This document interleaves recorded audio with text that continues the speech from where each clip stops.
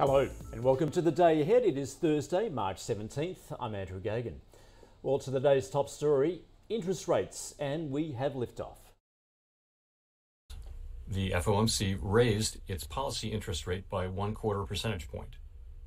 The economy is very strong, and against the backdrop of an extremely tight labor market and high inflation, the committee anticipates that ongoing increases in the target range for the federal funds rate will be appropriate.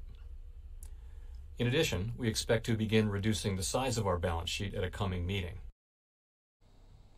So, as expected, the US Fed Reserve hiking rates for the first time since 2018 as the central bank moves to combat record high inflation and growing uncertainty over the economic impact stemming from Russia's invasion of Ukraine.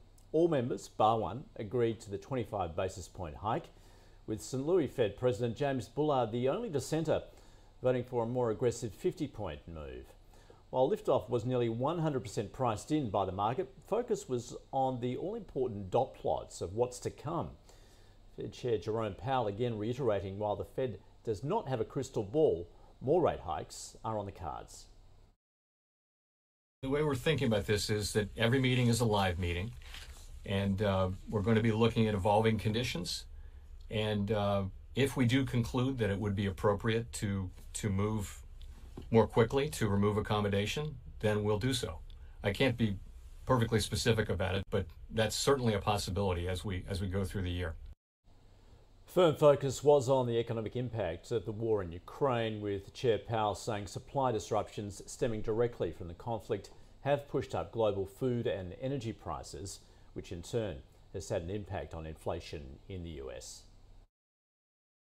You're seeing supply chain issues around shipping and around, lots of countries and companies and people not wanting to touch Russian goods. So that's going to be more tangled supply chains. So that could actually push out the relief we were expecting on supply chains generally.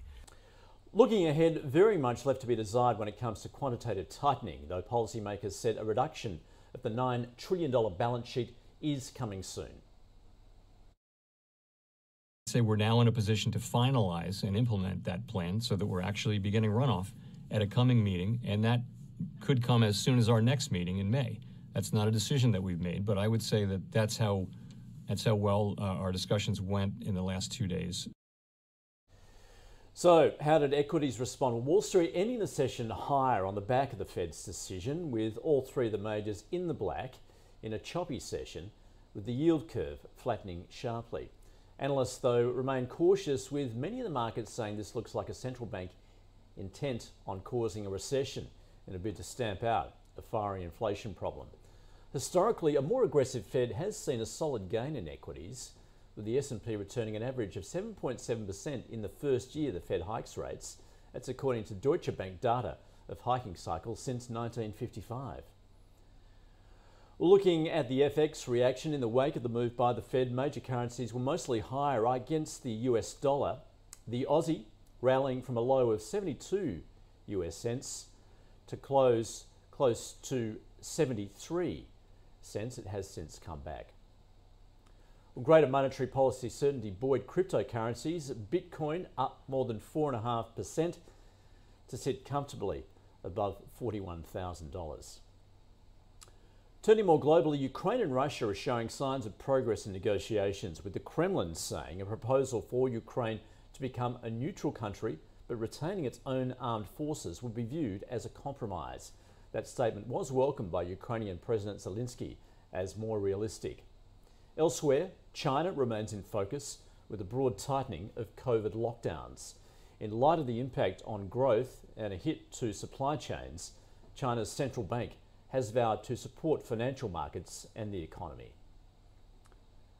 So what does this all mean for the open here at home? Well, SPI futures, they've started very positively to the day there, initially dipping after that in response to the Fed statement, but currently up close to 1.5%.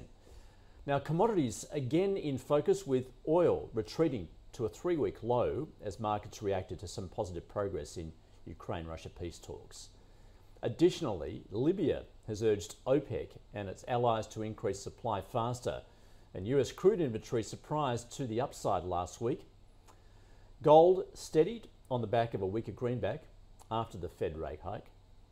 And copper rose 1.7%, while iron ore surged close to 8% to $145 a tonne as China reassured markets it has measures in place to boost economic growth. Looking to the day ahead, the latest employment print for February will be closely watched, which is widely expected to be a solid print, the reference period being before the floods hit Australia's east coast. Analysts are looking for a lift of around 40,000 jobs, although up to 60,000 is a possibility. The unemployment rate is expected to ease to 4% or perhaps even lower, taking it into the high threes. And that is your day ahead. See you again tomorrow.